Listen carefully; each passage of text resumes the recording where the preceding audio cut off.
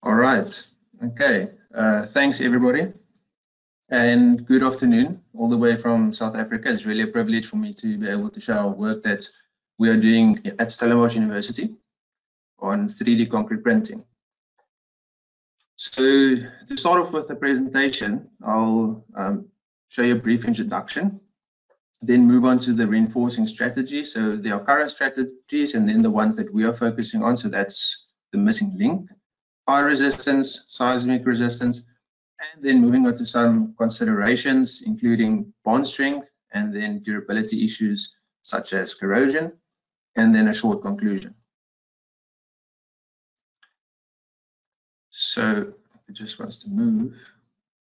Okay. So why do we reinforce concrete? So this is a very easy question to answer, or hopefully for civil engineers and structural engineers, and some even classified as the near perfect marriage. But if we get to it, it's essentially, we can summarize it as to resist large tensile forces or stresses, to facilitate ductile failure, which is obviously safer than brittle failure, which is almost instantaneous, to limit the influence and size of cracks. So that's if you think about water retaining structures, to provide confinement for seismic resistance, improve fire resistance rating of structures, and many others. So why should we reinforce 3D printed concrete? Well, obviously for all the above reasons, but also to bridge weak interlay regions, which is a common phenomena in 3D printing. So due to the additive nature of printing, you have layers that don't typically fuse together on 100%. So if you look at this picture on the right hand side, there's a structure there. I think it's filled with water because there's water seeping through. So that should obviously raise concerns if you think about the structural integrity of that structure. So this happens due to the increased permeability that is evident between layers. Okay, and this increases as a function of the time between the deposition of successive layers. So if you look at this graph on the far left hand side, there's the direct tensile strength on the x-axis. So that's if it's just casted. And in this case, for this concrete, it was about 3 megapascals. And in the case where you test printed samples, so in direct tensile testing, after 1 hour, you'll see that it only has 1.5 megapascal bond strength. So that's about a 50% reduction if you have a 1 hour printing time gap. And obviously, that should be a huge concern for engineers because you can get localized failing and that can compromise the structural integrity. So I just also want to point out that all the references are presented at the bottom of each slide. So if we look at the current strategies that are being used for reinforcing 3D printed concrete, it's in most instances quite project specific or object specific. So on the left top hand side, you have mesh reinforcing, which is the Swinburne group in Australia. So that's more for wall panels. On the right hand side, you have the continuous cable reinforcing, which is the TUE group in Eindhoven. At the left bottom side, you have a topology optimized bridge, which is Gillian's work from Ghent University. And then the bottom right, you have external reinforcing systems developed by, I think that's Constantino's work from Italy. So there are various methods, and it's evident that it's rather specific to the application. So in our case, we found that it is quite essential to have orthogonal reinforcing as a general reinforcing method for all printed objects. And that comprises of steel fibers that you include orthogonally. So essentially it bridges the interlayers, right? In our case, we went with fibers. So we insert the fibers manually at this stage while we are printing the object.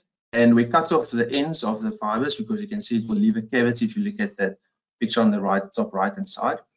And then we test, and the fibers have a tensile yield strength of 1.16 gigapascal, which is quite high.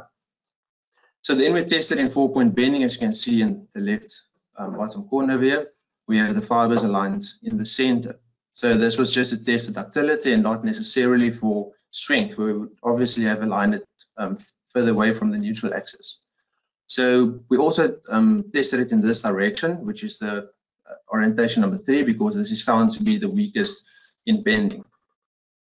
So what we found is that the reflection softening post-peak behavior was evident, which obviously implies that it's more ductile.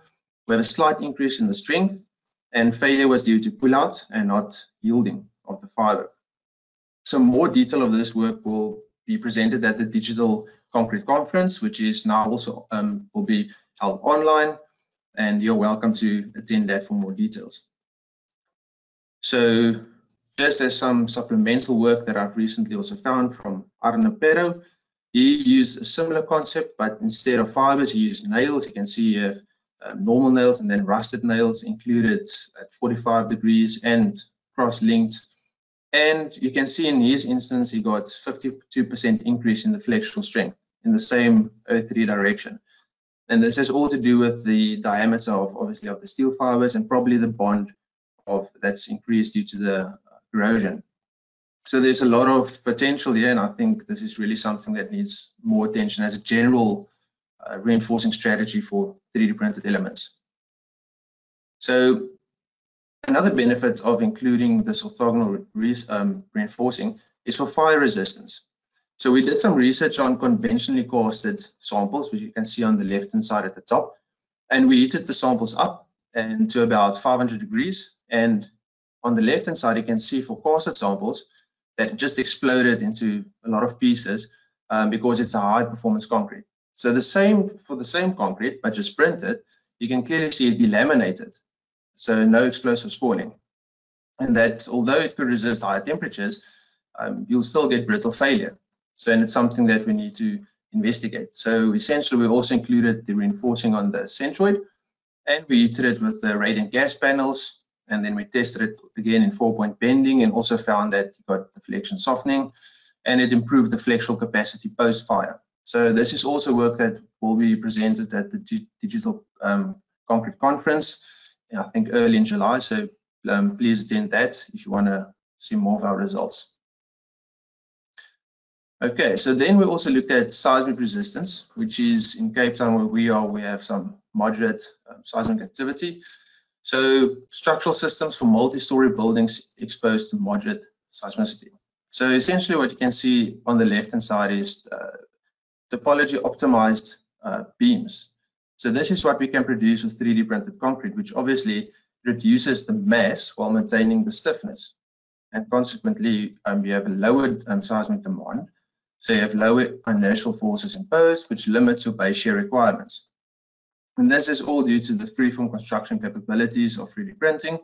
So that you can, it permits the manufacture of predetermined cavities, allowing for placement of vertical reinforcement services, insulation, and many other things. So I'd just like to point out this is PhD work of one of my students that I'm showing you. So we are considering this 3-story building, which has 4 shear panels or shear walls, 9 meters tall, 3 meters wide, so which classifies it as a slender wall, and bending dominates. So here's a prototype of one of the panels. You can see we have the boundary condition, the cavity, and then we have this infill where we can just slide this printed wall panel over the vertical reinforcing, and then you can cast this cavities up with concrete. So just to show you what this looks like.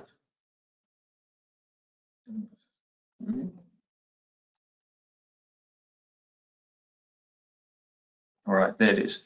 Okay, so on the bottom left-hand side, you'll see this is the wall, the shear wall, and it comprises of about 8 panels, and that's only because our printer is not capable of printing a wall that's 9 meters tall.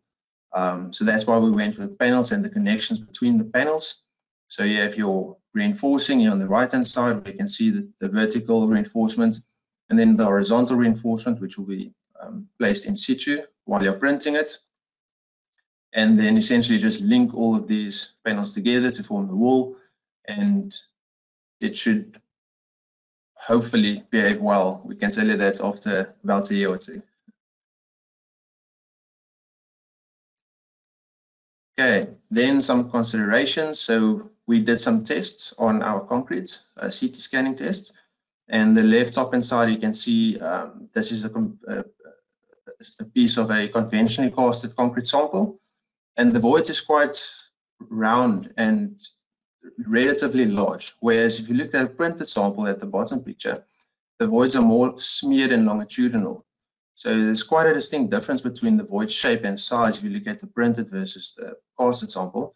And additionally, you'll also see at the interlayer position over here, it seems as if the voids are linked, which then increases the permeability.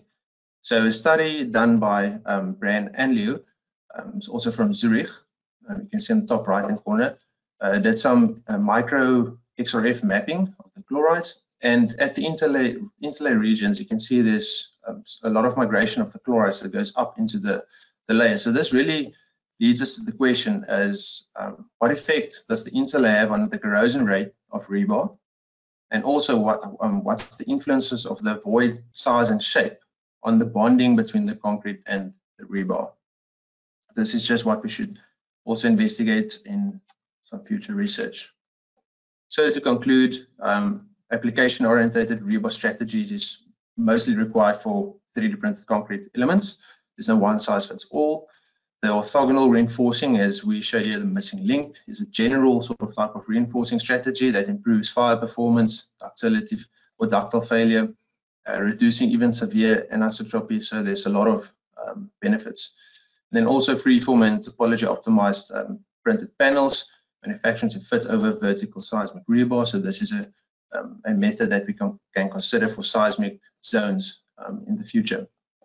And just some general considerations, obviously it's the bonding strength and the corrosion rate, as I just mentioned.